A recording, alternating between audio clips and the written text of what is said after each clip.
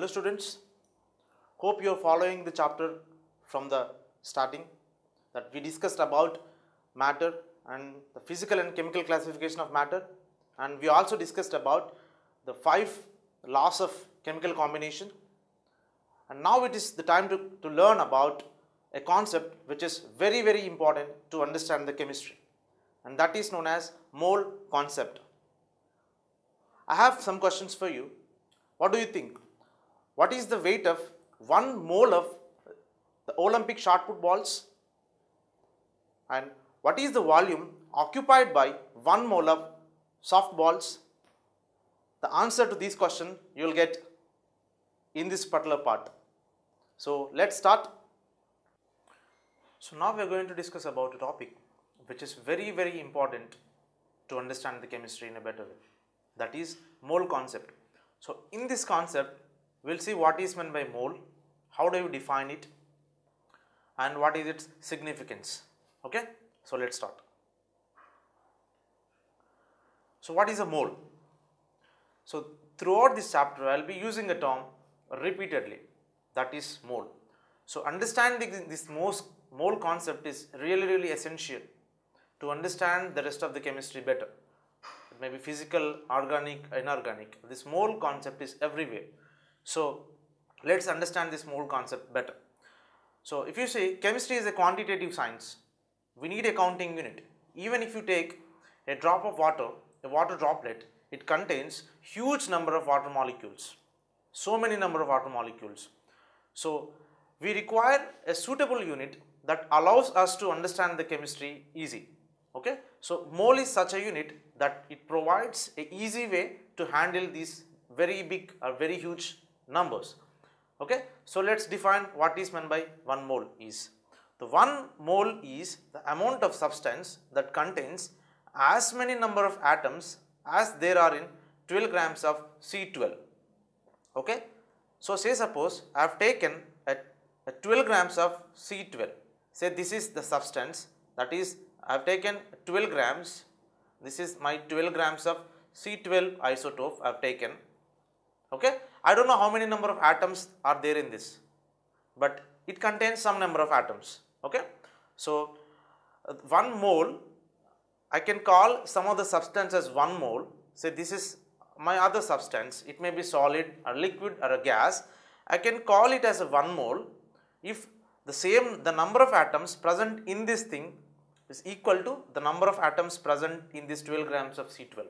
Okay, so if you calculate, so if you know the mass of one single carbon atom, we can calculate how many number of carbon atoms are there in this, because this is 12 grams. So 12 grams is equal to, say suppose X is the number of carbon atoms present in this, X into the mass of each carbon atom, mass of each C12 atom.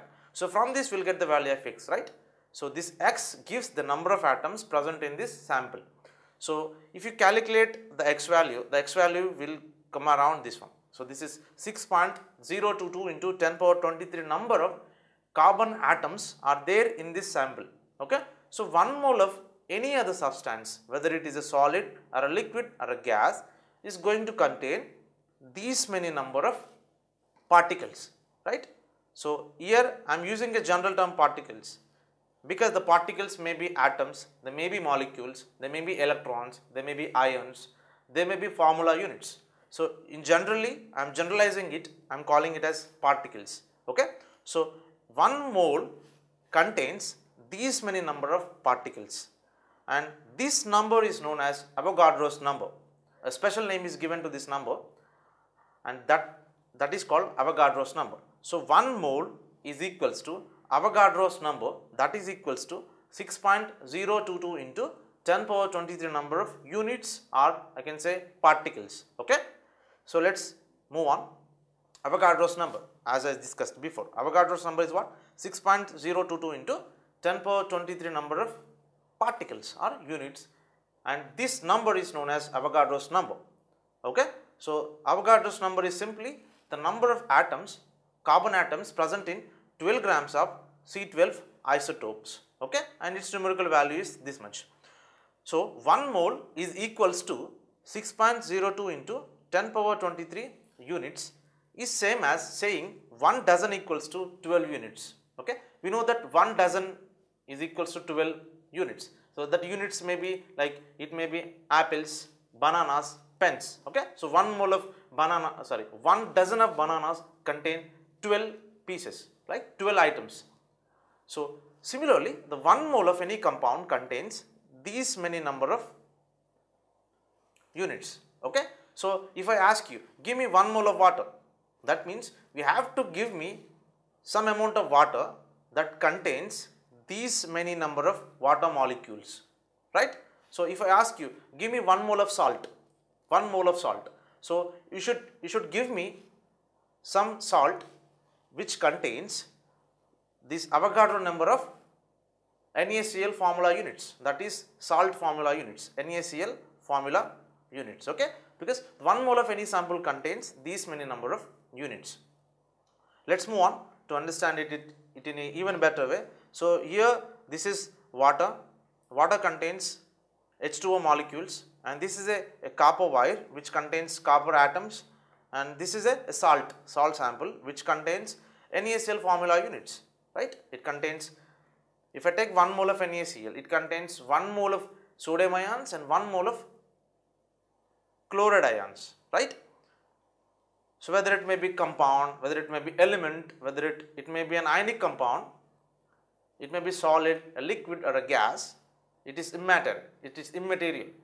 1 mole of any compound contains Avogadro number of particles. Okay, so here on the right hand side you will say mercury oxide, sucrose which is a covalent compound, sulfur which is an element, and you can see sodium chloride which is an ionic compound, the copper which is an element. Okay, so if I say 1 mole of copper contains Avogadro number of copper atoms,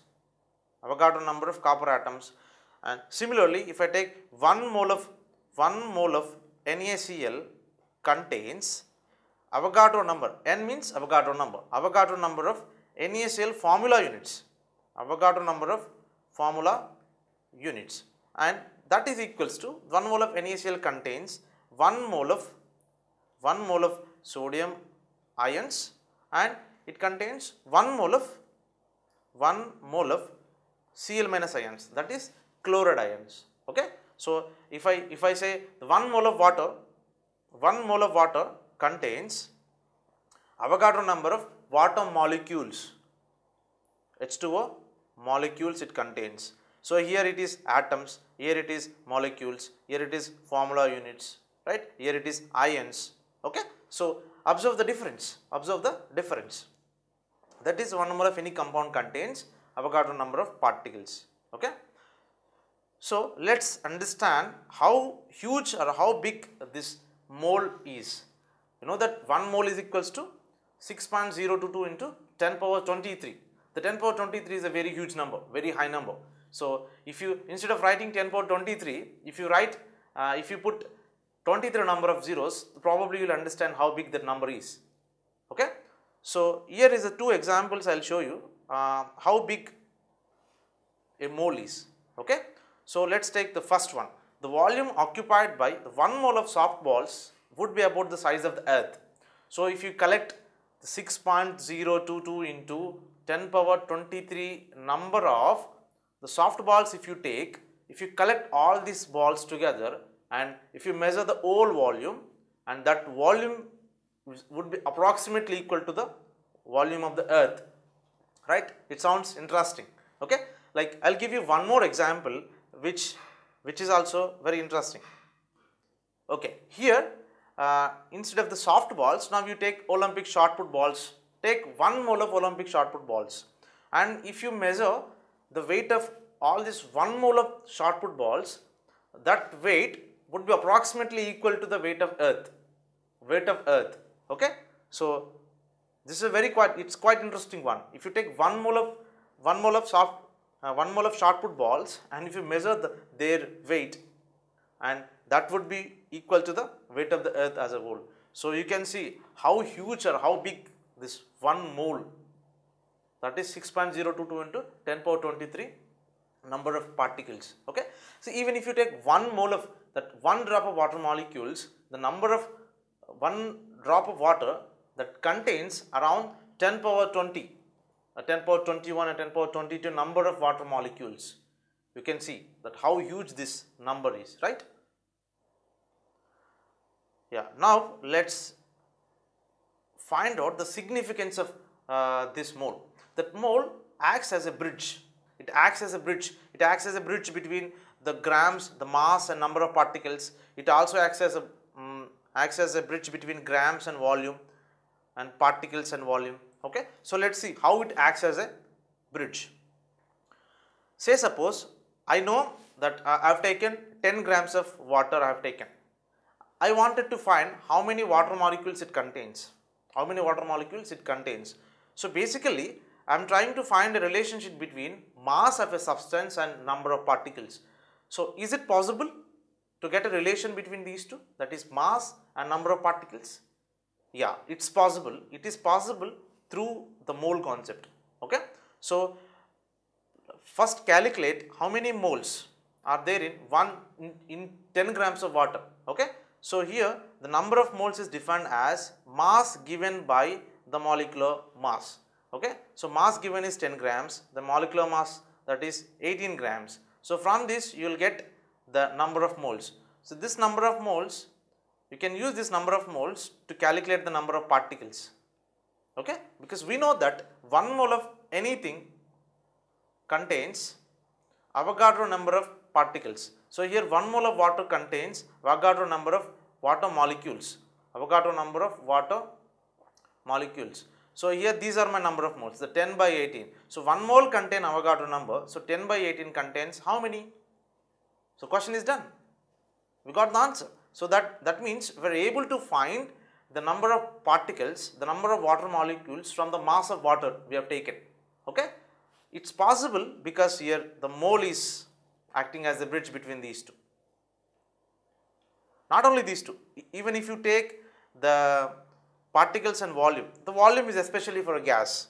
So at STP, at standard temperature and pressure, the 1 mole of a gas occupies 22.4 liters. 22.4 liters. Like if I take 1 mole of hydrogen, if I take 1 mole of carbon dioxide, or 1 mole of a methane, all these gases at STP, they occupy the same volume, that is 22.4 liters. So this is the volume occupied by the gas, and from this, if I know the volume of gas, I can calculate the number of moles present in it. Say suppose my volume of some gas is say suppose 44.8 liters. I want to calculate how many number of moles are present in it. I can calculate it through this value because the 1 mole is equivalent to 22.4 liters. So the 44.8 liters is equivalent to how many moles? That is 2 moles, right? So here the volume can be related to the number of moles. So once you know the moles, you can calculate the mass using this expression. This expression can be used to calculate the moles versus mass. Okay. So even if I know the particles, I can calculate the volume. I can calculate the volume of the gas, volume occupied by the gas from the number of particles. Okay. How can I calculate? I will calculate from the particles, I will calculate the number of moles. From the number of moles, I will calculate the volume, right? So these three quantities, you can say the mole is the one that is acting as a bridge between these three quantities. Okay. So this is a very, very important to understand this particular concept to solving many numerical questions. Now, the numerical questions you can solve if you understand and how a mole is acting as a bridge between these three things. Okay. So this is about the mole concept, the definition of a mole, and how it is acting as a bridge between the mass, the particles and volume occupied by a gas. So students, in this part we discussed about mole concept. We discussed about what is a mole, what are the number of atoms or molecules or formula units present in 1 mole of solid, a liquid or a gas. And we also discussed about how that mole is used to convert the mass of the substance into the number of particles and vice versa. And these are all the things that we learned in mole concept. So in our next part, we will discuss about the empirical and molecular formulas. So stay tuned